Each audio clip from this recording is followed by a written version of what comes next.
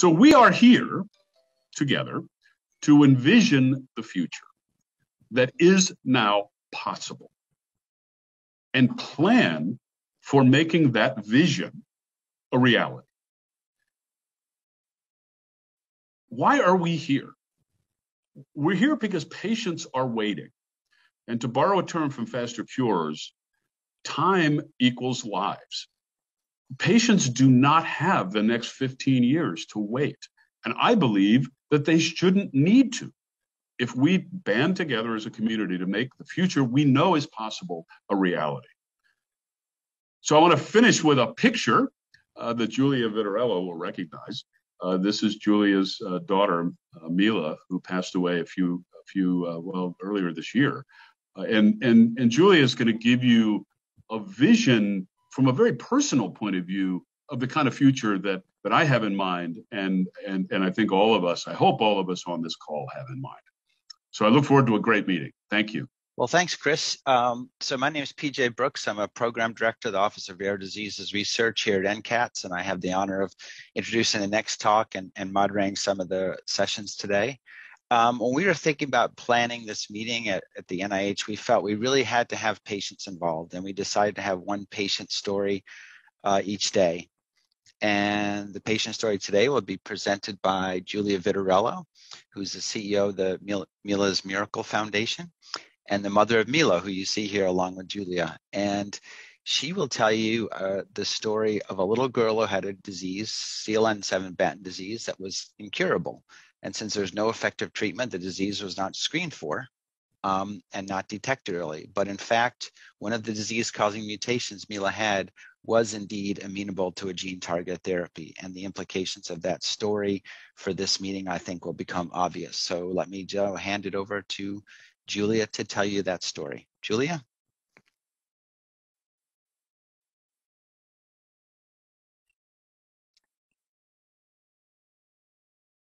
Hello, everyone. Thank you so much, PJ and the NIH, for inviting me to tell Mila's story in the context of something that means a lot to me. So early diagnosis is incredibly important. And I know many of you know Mila's story, but I think that since there are so many of you watching right now, I'll just give you a little bit of idea of what got me here and why I'm part of rare disease. And why I'm speaking today. My daughter Mila was a very typical little kid in Colorado where we live. She was hiking and she was skiing. She was mountain biking, by the time she was 2-3 years old. She had no red flags at any of her pediatrician appointments. She was very outgoing, very verbal, no signs of anything wrong. And then around 3.5, 4 years old, she started tripping. She was covered in bruises. She started stuttering in a very strange way. And I ended up bringing her to about 100 different doctors and therapist appointments over the next 2.5 years. And at 6 years old, I gave up. I had gone to every specialist you could imagine, and no one had any idea what was going on. I was told I was crazy too many times. And I finally brought her into the ER of our local hospital, Children's Hospital, Colorado, and Mila underwent a week of really horrible testing, only to find out that she was diagnosed with a rare form of an already rare genetic disease called Batten disease. And her form was CLN7, of which there were 25 known cases in the world. And, at that time, there was really not much going on at the end of 2016. Gene therapy was in the pipeline for a number of similar diseases. So I started down that path and started Mila's Miracle Foundation. I didn't know anything about this. I just learned and read everything that I could. And I started going down the gene replacement therapy path. But in order to do that, I needed to be totally sure that Mila had Batten CLN7. And she had a very strange diagnosis where the disease is autosomal recessive, meaning she needed a mutation from her mom and her dad. They could only find one, and no lab could find the other. So it took me down a rabbit hole where I started looking at spreadsheets online of children with Batten CLN7. And I noticed, thank goodness, that a scientist who I recently met just a few months ago added a third column besides the 2 mutations for CLN7, added another column of other Batten mutations. And I noticed that a number of children with Batten CLN7 also had a mutation in CLN5. So I, as a mother, not knowing much about genetics, questioned, does Mila have another form of Batten disease and perhaps only has one mutation in CLN7? And that really, I mentioned that detail because it's important, because it is the only reason why I ended up trying to really find her second mutation, when at the time I was being told that, no lab would have the time to go down a rabbit hole and try to find this missing mutation. And if they did, they very likely wouldn't be able to prove that it was in fact disease causing. I decided to go down that path. I realized that whole genome sequencing was the way to go. There were only a few labs that offered it. And I reached out via social media with an urgent plea if someone could help me get in to get Mila's whole genome sequencing done very rapidly instead of waiting for 5 months. And that landed my request on Dr. Timothy Yu's desk at Boston Children's Hospital. And within 24 hours, it's amazing with social media what you can do. He, through 4 or 5 different people, heard the story and said, I want to help. And he stepped up to help. And over the next few months, he ended up miraculously with his team finding Mila's very unusual missing mutation. He told me the incredible news that my little son, who I feared every day for 3 or 4 months, also was going to deteriorate and die potentially. I found out that he did not carry either mutation, and then he was free of Batten disease. And then Dr. Yu took it a step further, which he didn't need to do, but he did. And he had Spinraza on his mind, this drug that had just been approved 3 weeks before I met him, and about 1 week after Mila was diagnosed. And Spinraza was a game changer in neurology. It was a drug, an ASO drug for a somewhat similar, neurodegenerative disease in children called spinal muscular atrophy. And many of these children that should have been, in little wheelchairs and respirators and dead by the age of 2 were now running around and playing at 6 and 7 years old. Spinraza was on his mind, and he and his team thought outside the box. And this is really important here, is that our story took a turn because they thought, what if we made a Spinraza-like drug for Mila? And, the answer from a lot of people was, that's crazy. That's a crazy notion. Why would you do that? But going back to Chris Austin's, really important topic is we need to think outside the box here, because what we're doing right now is we are making progress, but going gene by gene is just, it's not going to cut it. There's just too much death and pain and suffering and sadness around rare disease, especially in children. And he thought outside the box. He continued down that road, and eventually, I don't have time in this talk to go into detail. I wish I did, but over the course of that year, Dr. Yu and his team designed an ASO that was similar to Spinraza for Mila, very specific to her mutation, and they tested it and eventually got approval from the FDA, or a green light to move forward. And in January of 2018, we moved from Colorado to Boston, and didn't really, know what was going on, except for that I had one moment to think, oh my gosh, this race of trying to, raise millions of dollars and not sleeping and putting scientists together and telling Mila's story all culminated in Mila was going to be receiving this drug called MILASEN that was named after her, because she was the only person in the world that had this mutation that they could find. Mila began receiving this. And once again, unfortunately, I don't have a lot of time, but I think the important thing to know is that in the first year, Mila, not only was her disease stabilized, which was barreling downhill leading up to MILASEN, she had lost her last words, she had lost her vision, she was losing her ability to swallow and to walk, and having pretty out of control seizures, up to 30 a day, that were just terrible. And with MILASEN, her seizures basically got down to 0. In that first year, she started sitting up more. Her posture was much more straight. She could take more steps with my support from behind. She had been receiving food and nutrition through G-tube. And after MILASEN, she started eating by mouth again, pureed foods. And, she was smiling and laughing more, which to me was the most important thing. And we saw incredible, promise in the first year. However, the way I describe it, as I'm not, a researcher, scientist, physician, is that many dominoes had clearly fallen, and we knew this was a possibility. going into MILASEN, but Mila was still laughing and smiling, and she had something to preserve. But perhaps too many dominoes had fallen by the time she began receiving MILASEN. So in years 2 and 3, it was somewhat stable, and then eventually disease progressed in this last year. And I was faced with very, very, very painful and difficult decisions around Mila after fighting for her for 3 years. I had to face, her quality of life. And while her disease was greatly slowed, her hip came out of the socket. That's part of something that happens with some neurodegenerative diseases. And, faced with really unbearable decisions. And as Chris Austin mentioned, Mila, her spirit left her body 4 months ago. So I am here today because I am not fighting for my daughter right now. What I am fighting for is that, a lot of stars aligned for Mila. She had everything worked for her. And I realized at a certain point that it could not all be for Mila. It had to be for something bigger.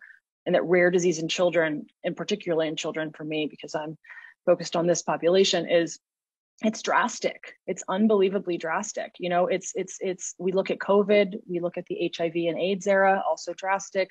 We look at cancer. My mother has stage 4 non-small cell lung cancer. So unfortunately, I'm very familiar with that world. They're all drastic, but rare disease, and I would like to stop calling it rare disease. And I agree with that term. Is genetic disease, let's call it, in children, I'm going to say for the sake of the argument, is unbelievably drastic. We're talking about, an estimated 60 million children, with fatal, life-threatening, debilitating, horrible diseases. And each one of them has siblings and parents and grandparents that are very directly related to them. I've lived this, and it takes everyone down emotionally and physically. And it's incredibly drastic, and it requires thinking outside the box in order to come up with an equally impactful solution. And going gene by gene, like I said, I'm very grateful for, I myself helped start through Mila's Miracle Foundation a gene therapy for BAT and CLN7 in parallel to this, collaborating with another family, another foundation. That trial just started a few weeks ago. I'm very excited. It wasn't in time for my daughter, but that's great. But we need to come up with platform solutions. And right now, ASOs, gene editing, offer a platform solution, potential solution that's not disease specific.